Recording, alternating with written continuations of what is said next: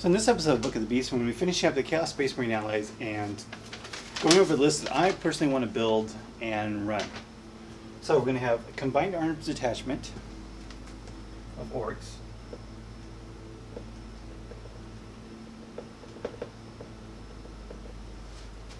And then so we're going to go for the Warbike Star plus the Spawn Star. Stars. So you have your War Boss on a bike.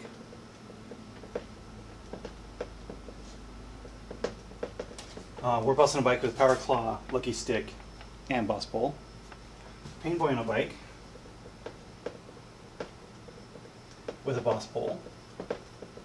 And we've got 2 units of heavy armored shooter boys, because they are going to be marching up the field. So 2 times 30 shooters with heavy armor and with a knob, of course. Power Claw, Boss Pole, and 3 weapons. I'm going with big shooters usually because they're going to probably be out of the action. But you can really run rockets if you want to. And we're going to have 12 Ludas and 2 tractor cannons.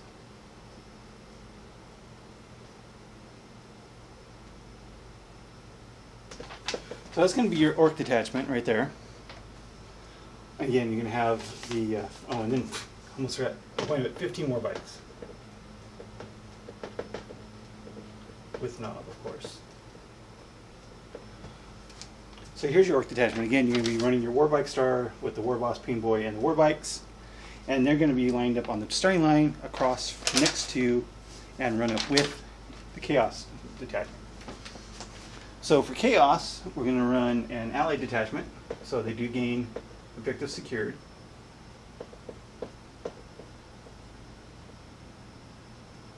So we're going to have a Lord on a bike, of course. And we're going to give that Lord Nurgle, bike, the Burning Brand, a Fist, and Sickle of Corruption for the impulse save.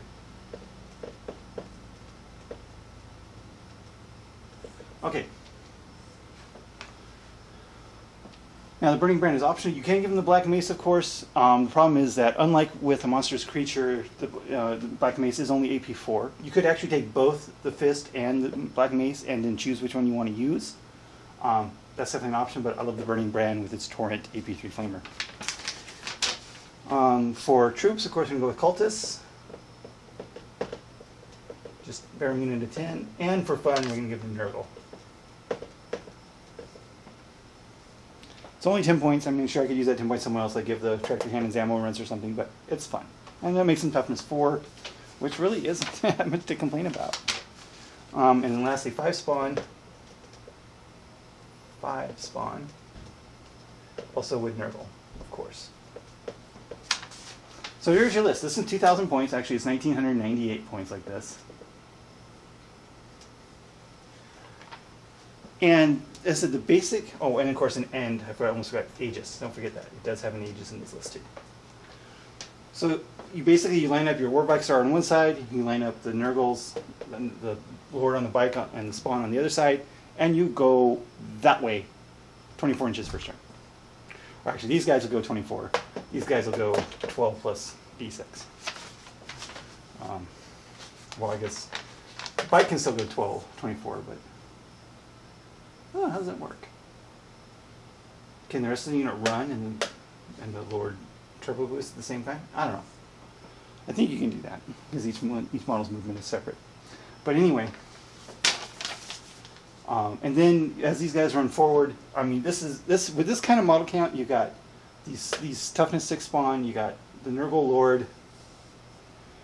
You can even tank for some things if you really want to. That's up to you. And then you got the Warbike Star on the other side. You're just going to be super aggressive. You're just going to run up, and then your opponent has to deal with these guys. And we already know how hard it is to deal with Warbike Star. These guys are just annoying to deal with, just because there's so many wounds, and they're toughness 6. So most volume of fire isn't going to be wounding on 5s and 6s. Sure, you're probably going to lose a lot of models, but they're fearless, so it doesn't matter. That's fine, and because once the Chaos Lord gets into combat, I mean, he's pretty nasty. And you just be flooding the middle of the board with just fast-moving, hard-hitting units that are just going to come up and smack you in the face.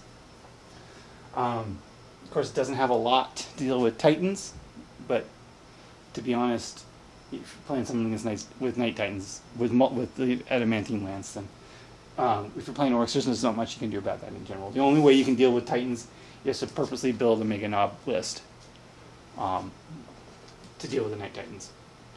So, but anyway, as far as anything else goes, this is going to be super fast. And then behind all that stuff that's going to be in your opponent's face, you've got 60 heavy armored Orc boys that are going to be moving up and either running or laying down just blanket of covering fire. While you're at it, you got the tractor cannons to try and bring down any monstrous creatures, flying monstrous creatures you see, and an Aegis to keep the Ludas and the cultists safe. Or relatively safe, of course. Again, this is another just hammer and anvil. This is going to be super aggressive with your war bikes and the spawn. Just run up and then just march your boys right behind them. Because anything, even if you lose both those units after over a couple turns, now you've got 60 basically unwounded boys, untouched boys that come up and just start beating on everything. And all the time you're going to be dealing with the Ludas